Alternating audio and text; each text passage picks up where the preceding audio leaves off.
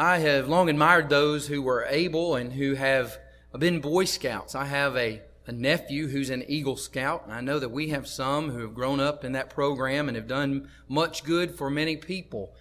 I never did. I was busy doing other things, and wish that I had.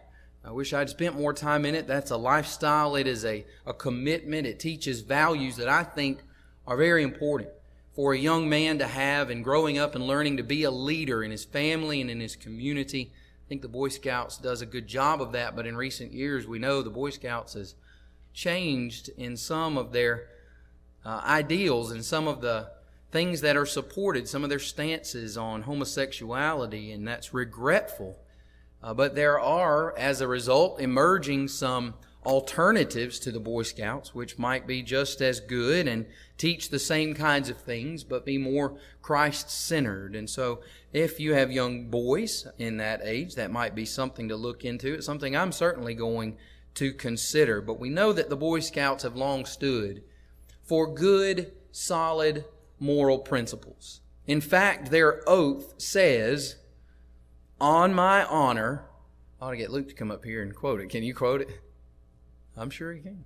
Says he can. "On my honor, I will do my best to do my duty to God and my country, and to obey the Scout law, to help other people at all times, to keep myself physically strong, mentally awake, and morally straight." It's that last one that we question now about the Boy Scouts, but still they're doing good. They're teaching boys how to help, how to be involved in their community and to be helpful in the lives of those around them. The picture that we see there is one we often think of, a Boy Scout helping someone across the street. Helpfulness is a basic, foundational part of goodness, of Christianity, of any form of morality.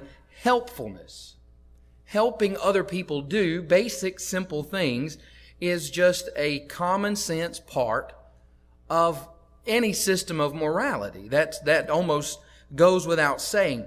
But we understand as we grow older, as we have children, as we get involved in work and other things, it is easy, it can happen that we get so absorbed in our own activities, in our own goings on, in our own lives, and in our own commitments, that we forget to look for those opportunities to do these basic, simple acts of helpfulness to those around us. I'm talking about things like holding the door for someone. And I know that may not be socially acceptable by some even today. That's looked at as an act of the patriarchy. But we're still going to do it, aren't we? As gentlemen, holding the door for someone, helping with groceries, picking up litter, returning our carts to the cart return in the parking lot at Walmart, whatever you call that thing. These are just basic, simple acts that can be helpful. It requires some thought, though. It requires an observation of the needs, of things that other people may not see or may not be doing. It requires thoughtfulness. When I was in high school, I may have been doing it for the wrong reason. I feel like now when I look back that my intentions were good and sincere, and I just wanted people to know what a good person could be. There weren't any other Christians in the high school that I attended besides me and my sisters, and so I wanted to set an example. And I would, in between classes, we had the periods. We had 7 periods. I would find girls that I knew and carry their books to them to the classes that we had together. And I would have as many books as I could carry. Now, I say, in my heart, in my mind, I was doing that for the right reasons. But it didn't hurt that the girls liked it too. But I was trying to be helpful. And that's just something that it seems like when we think about the life of Jesus Christ, that could be the most basic explanation of what He did while He was on this earth. He helped people. When you look at the times the word help is used, especially in the gospel accounts in the New Testament, it is often people coming to Jesus and saying, "I need your help. Help me." That's exactly what Jesus did. He came to this earth to help people. Whether it was spiritually, He helped with their spiritual needs. He gave them what they needed. He gave them that living water. He gave His blood for us so our sins could be washed away. Or whether it was physically, He would heal people, heal their diseases, heal their sicknesses, heal their wounds. He would heal the deaf and the dumb and the blind. Jesus came to earth to help. And so the most basic explanation of what Christianity is being helpful. It's helping those who are in need. And maybe sometimes this is such a simple concept that we forget about it. We overlook it. We just go about our lives totally absorbed in what we're doing and what our families are doing, and we forget to be helpful. And so I hope tonight that this is a reminder of how to be helpful, of what we can do to help one another and who we should be helping as well. 1 Corinthians 12, verse 28 says, this is the English Standard Version, and God has appointed in the church first apostles, second prophets, third teachers, then miracles, then gifts of healing, helping, administrating, and various kinds of tongues. These are some of the spiritual gifts, some of the miraculous abilities bestowed by the Holy Spirit in the first century. While the New Testament was being written through the inspiration of the Holy Spirit, God gave these abilities to men, to people in the church in the first century that was passed on through the laying on of the apostles' hands to confirm the word that was being revealed by the Holy Spirit. The apostles had all spiritual gifts. And the list here in 1 Corinthians 12:28 really, I believe, in Paul's mind is in order of desirability, order of things that if we coveted after, and that's what he deals with there in that context. If we coveted after a gift, this is the order of the gifts that we should covet them. The apostles had all spiritual gifts. Paul often gives emphasis then to the importance, to the primacy of prophecy in the rank of spiritual gifts after that. The ability to speak the truth, the ability to be part of the revelation of God's will. That's what he means by prophets. And then third, teachers, those who were miraculously endowed with the ability to teach the gospel to others. Then miracles, gifts of healing, and helping was a gift bestowed upon the first century church as the New Testament was being revealed as a form of miraculous endowment. The ability, the miraculous ability to be helpful. This word in the Greek is antilepsis. It's the prefix anti, and then the root word lepsis or lambano. And the word anti, that prefix anti, we often think of as against or opposite to. But in this case, it's used more in a locational sense. In this case, that prefix anti means in front of, which if you think about it is kind of against or opposite. If one person's going one direction and another person in front of them, they're facing opposite directions. They may be opposite of one another, and so it fits there. But in this word, it's more of a locational description, and it means in front of. And that word lepsis or lambano means to lay hold of or to support or for the purpose of supporting. And so this word help or helping in the English Standard in 1 Corinthians 12:28 literally means to support from the front. To support from the front. The picture that we get is of a person on the Christian journey who's daily walking, doing the best that he or she can, and is at the point of near collapse. Maybe exhausted from the effort that they've been exerting.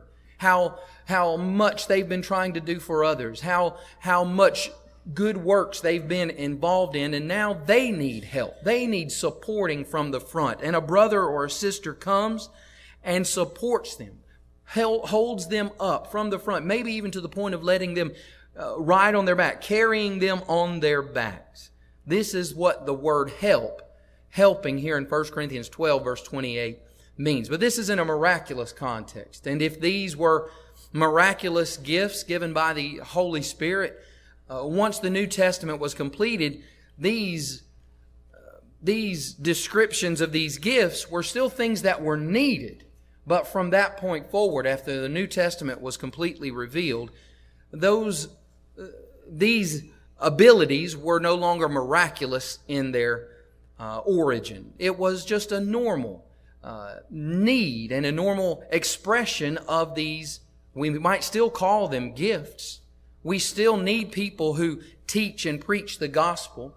We still need people who are helping those who are hurting, who are involved in nursing people who are sick. We still need people who are willing to hold up from the front, who are willing to support their brothers and sisters in Christ. We still need people who are willing to help.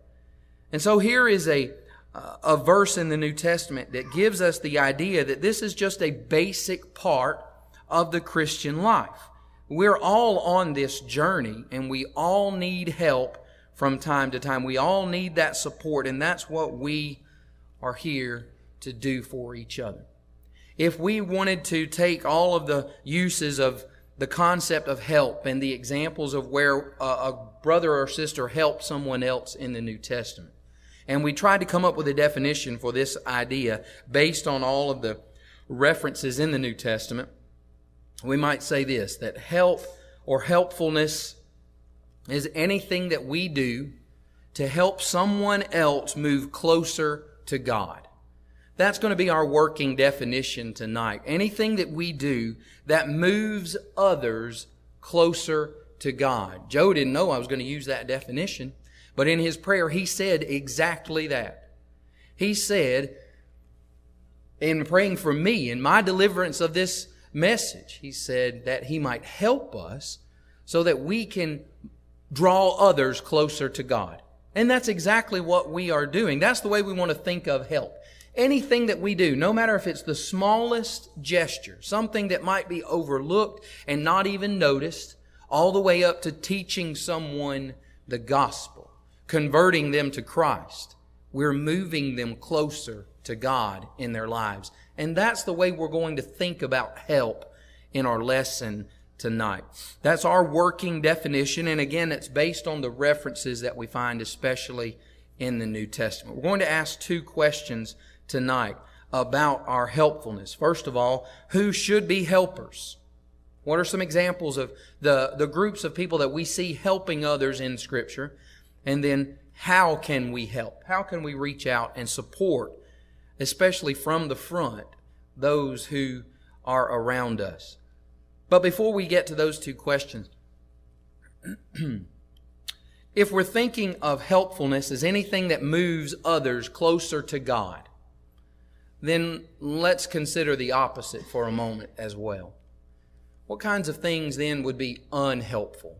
What kinds of things that we do or we may be involved in or habits that we have that we don't really even give any thought to, that either move people further away from God or they have no impact or influence whatsoever. And that's really what we're getting back to here. It's a matter of our influence. These little things that we do. They may not mean a whole lot in the grand scheme of things, but it's exerting an intentional influence on someone else to try to get them to draw closer to God. So what are some things that we might be involved in that are the opposite, that are unhelpful, that push people further away? What about gossip? When we're using our tongues for gossip, we're not helping. We're not intentionally trying to draw other people closer to God. Gossip, lying, the same thing. Any lie that we tell is going to be found out. We have to tell another lie to cover up for the first lie. And then it just spirals out of control. And no one is helped by a lie. No one is drawn closer to God when we deceive or when we cover up the truth. Gossip, lying, any use of foul language, cursing, slang that is inappropriate, taking the Lord's name in vain without thinking, applying the Lord's name to something that is worldly or unworthy of His use. When we use our mouths in this way, when we use our tongues in this way, we're not helping. We're not pushing people closer to God. We're pushing them further away. When we tell dirty jokes, when we share pornography with our friends, and electronic devices have made this so easy. I worry for our young people. When we do that, it's not helping anyone. It's certainly not helping ourselves. It's not helping our influence, and it's not helping those others draw closer to God. When we're disobedient to our bosses or to our parents, we're not being helpful. When we are ungrateful to anyone for anything, when we refuse to give thanks for something, a gift or a small kindness, or sharing a rebuke when it's needed, any ungratefulness pushes people further away from God. But being grateful, saying thank you at every occasion when it is appropriate, is just a reason for them to see Christ living in us. And then being unforgiving. If someone has wronged us and we refuse to forgive them, no one is helped. No one is drawn closer to God when we're unforgiving. So we need to think about those things. I want you to consider your own life, maybe some things that you know that you're involved in that are not drawing people closer to God, but are pushing them further away. But that's not what this is about. This is about encouraging us to be helpful, to be helpers, to see helpfulness as a basic foundational part of living the Christian life. Let's look at some biblical examples of people who should be helpers in our lives. First of all, as spouses, that's our job. We are to help our spouse. When we got married, hopefully that was the foundation. That was the bottom layer of our relationship. Was we were looking for an individual, a mate that will help us get to heaven. That needs to be the basic foundational principle of our marriages, of our homes, that we are people who are trying to help each other get to heaven. That's the idea that God instilled in marriage when He created Adam and Eve. That's why the phrase help meet is used, especially in the King James Version. Genesis 2, beginning in verse 18, the Lord God said, "It is not good that man should be alone. I will make and help meet or suitable for him." But the idea was that she is going to help him. Man is not complete by himself. Woman is not complete by herself.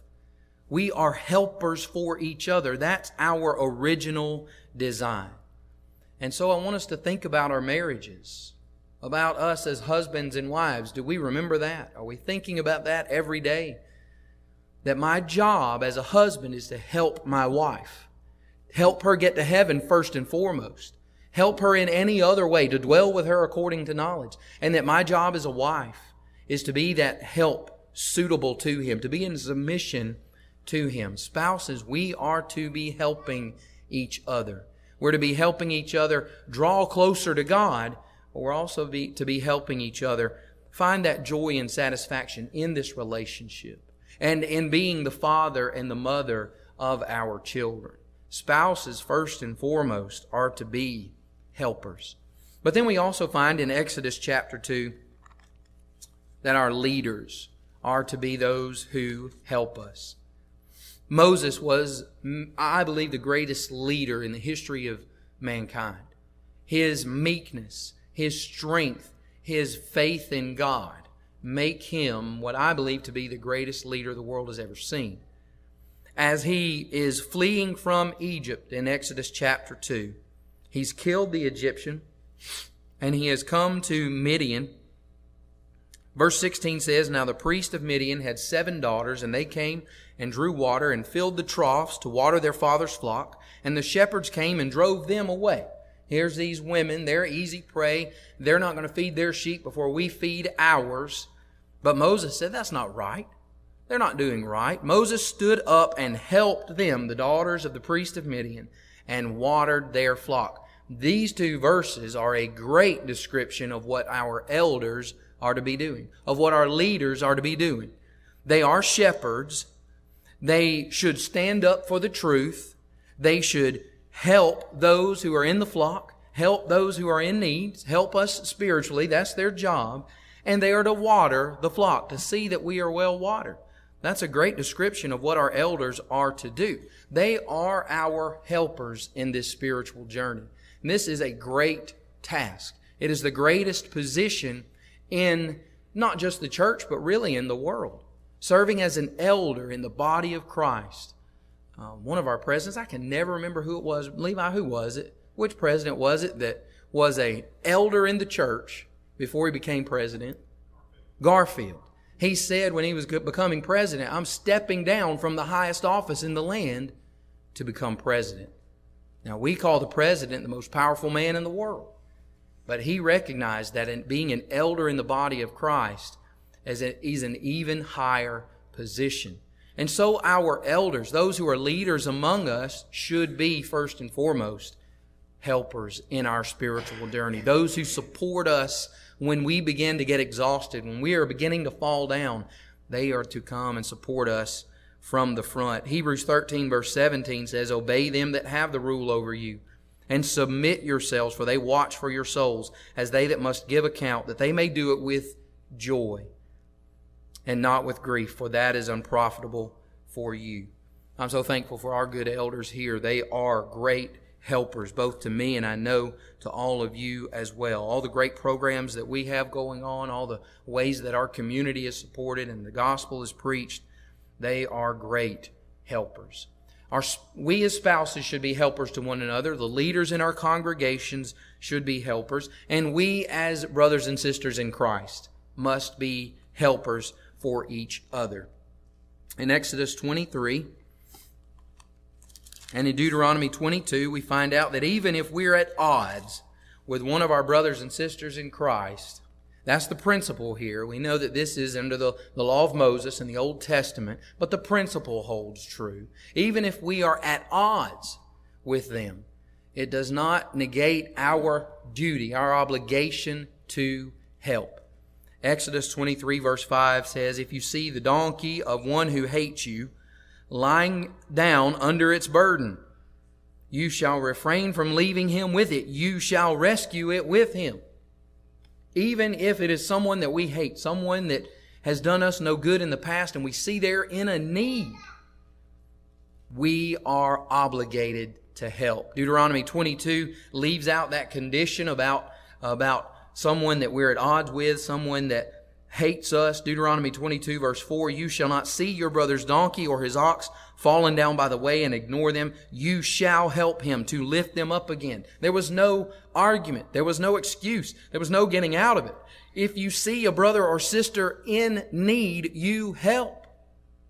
We cannot escape that. That is for all of us. That principle, certainly in the life of Jesus Christ, carries over into the New Testament.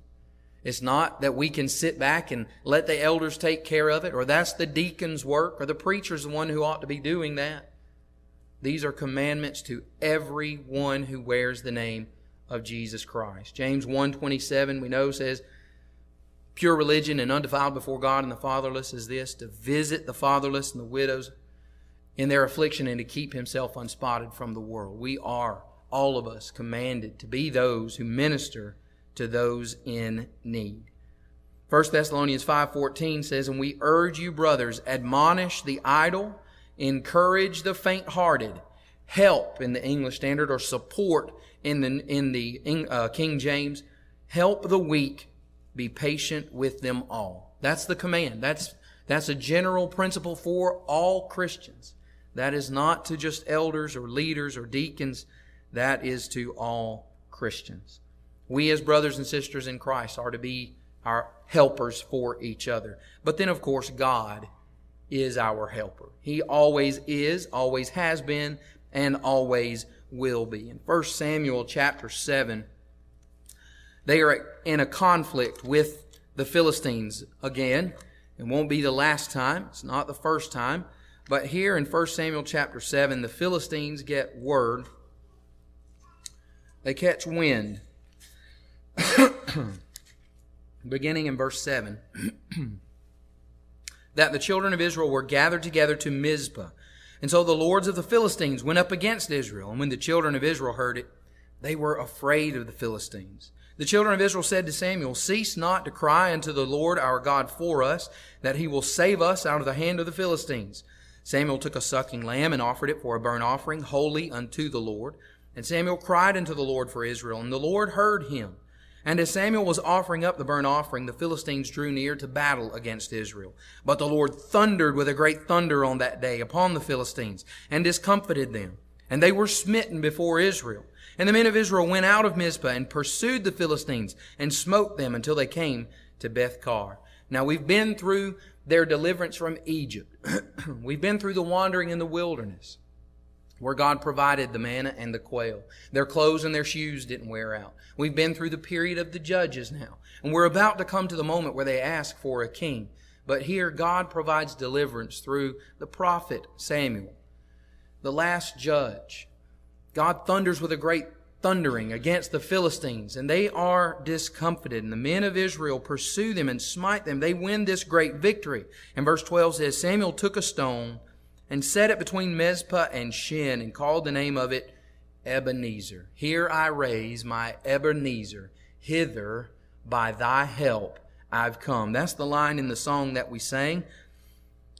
Ebenezer means stone of help.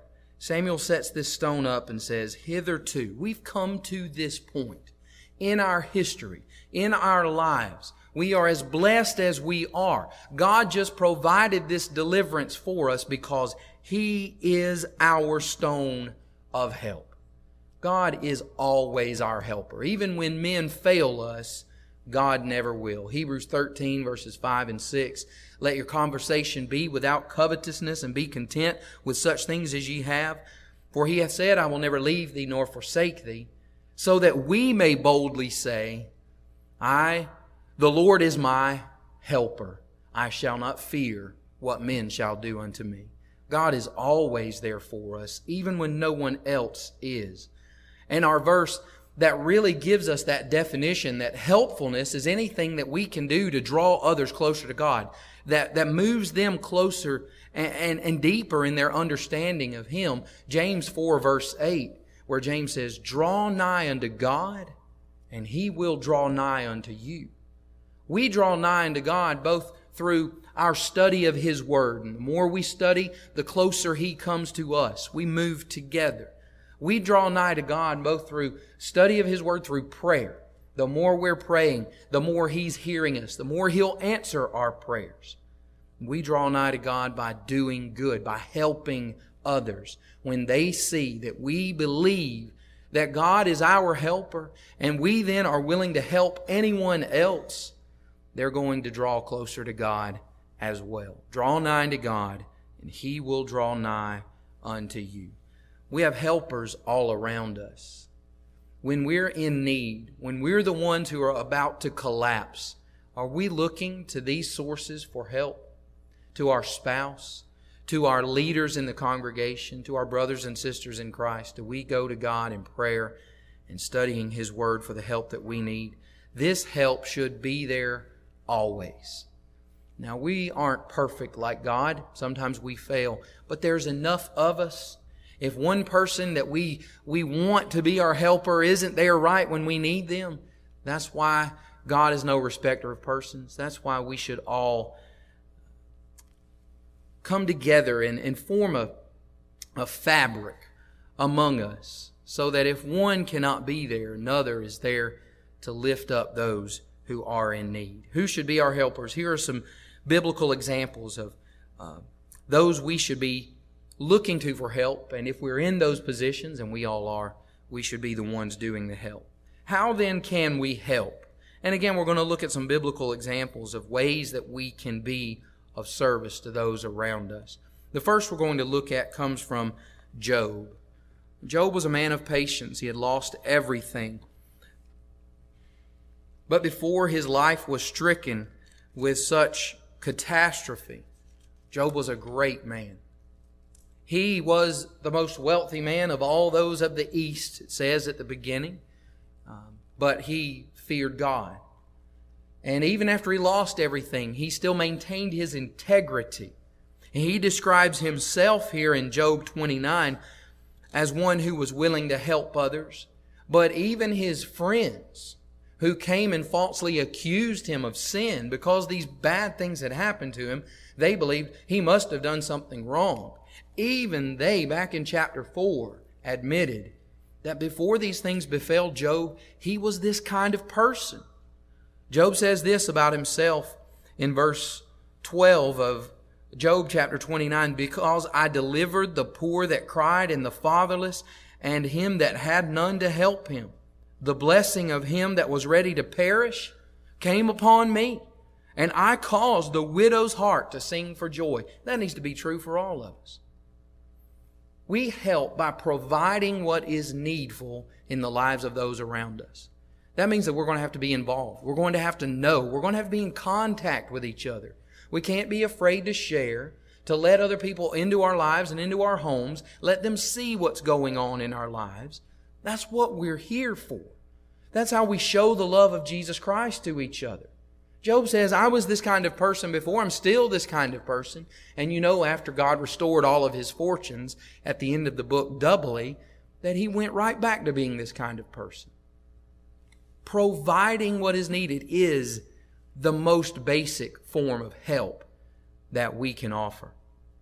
In Acts chapter 6, we've recently studied, there was a daily ministration, a daily distribution to those widows who were in need.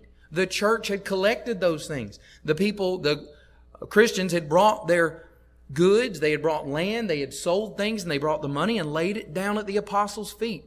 And distribution was made to all men as every man had need. They provided for the basic necessities of life. That is how we can help. But that means we have to have our eyes open. We have to have our ears open. And we have to have our hearts open to what people around us are going through. Are you helping? Another way that we can help is by supporting the work that others are doing. Maybe sometimes we know that we're not cut out to be the one who stands in the pulpit. Maybe we'll never be able to be an elder or a deacon, but we can support those who are. And that is every bit as important. In Exodus chapter 17, as the Israelites are coming up out of Egypt, they've crossed the Red Sea, and they're defenseless, really. God is their defense, so they're never defenseless. But the Amalekites look at them as defenseless. They're easy pickings. And so the Amalekites descend upon them in fury, and they're going to just wipe them out, take all of their stuff.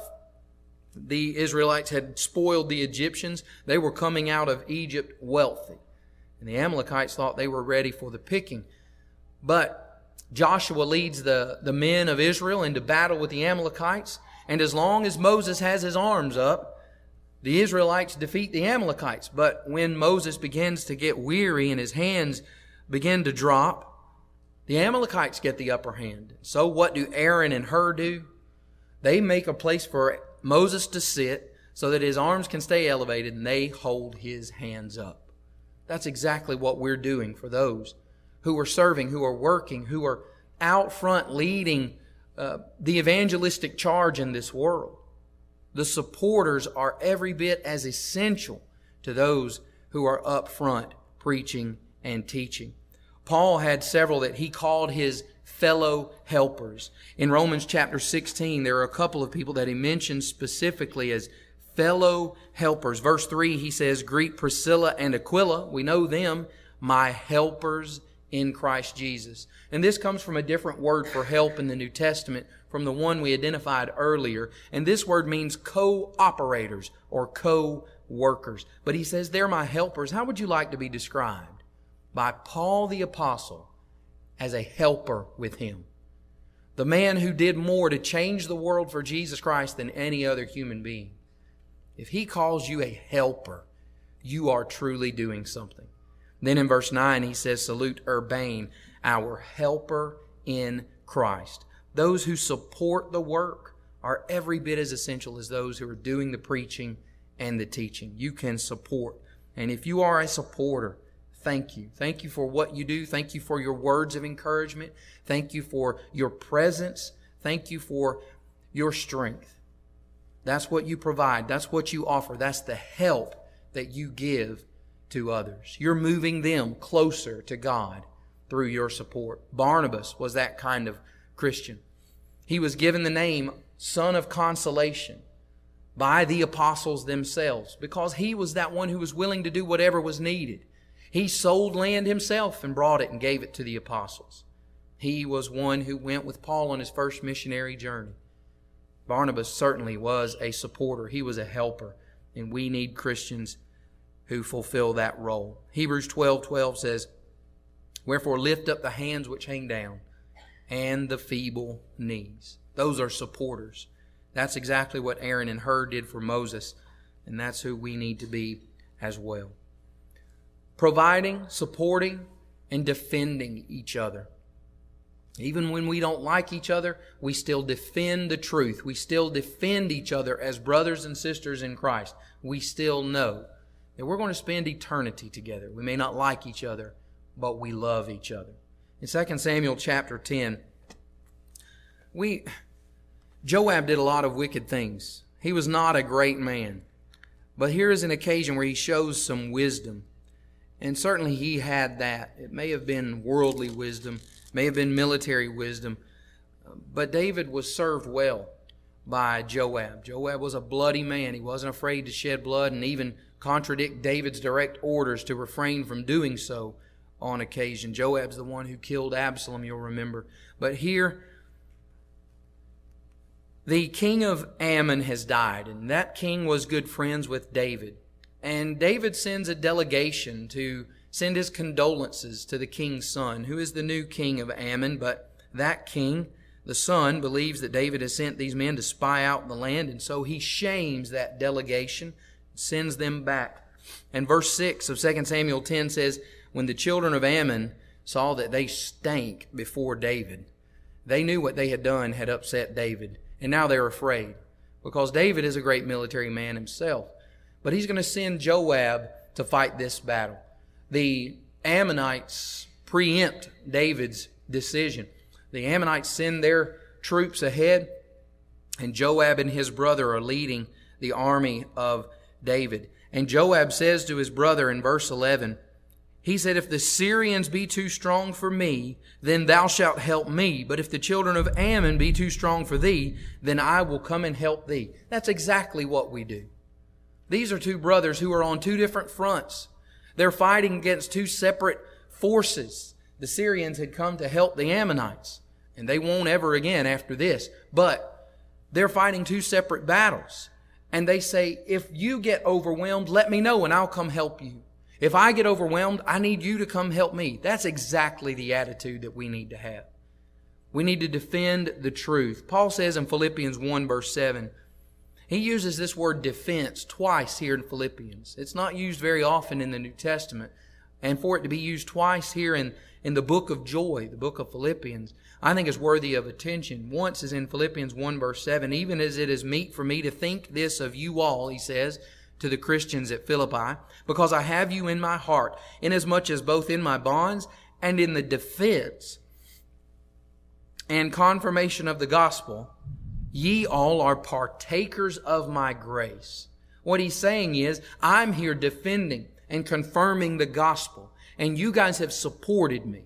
You guys are partakers of my grace, and I am thankful for that. I need that. I'm defending the truth, and you guys are my supporters. So both of these ideas, that in helping we support and in helping we defend, are present here in Philippians 1 verse 7. We provide for the needs of those around us. We support one another in everything that we're doing for the cause of Christ. We defend the truth, and we defend each other from attacks from the outside. And then helping also is teaching. It means that we are willing to share the truth of what God's Word says with those around us. In Acts chapter 16, Paul has this vision of one standing over in Macedonia and saying, "Come over into Macedonia and help us." And that's exactly the help that they needed. They needed Paul to come and to preach to them, to teach to them, to establish congregations in that area. Certainly miracles were going to be done, but that was only to confirm the word that he was teaching. The help that they needed was the gospel of Jesus Christ. In Mark chapter 9, we meet a man whose son was afflicted, and he needed Jesus to heal his son. And Jesus told him, "If you believe, he can be healed." And the man cried out, "Lord, I believe. Help thou mine unbelief." He needed Jesus to heal his son. But belief, faith, comes by hearing the Word of God. The miracles that Jesus did were confirming His message as well. And so we help not only through providing those basic physical needs, the staples of life, but we help also by teaching the truth about Jesus Christ to those around us.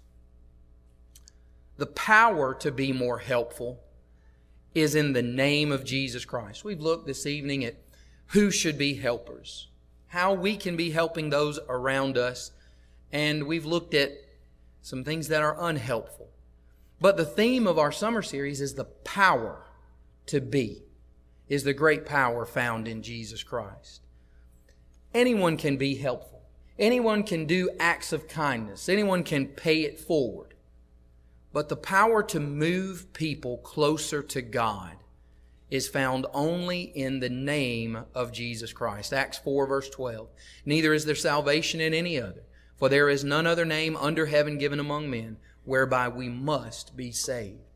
It's as if we're wearing a letterman's jacket as Christians with the name of Jesus Christ across the back.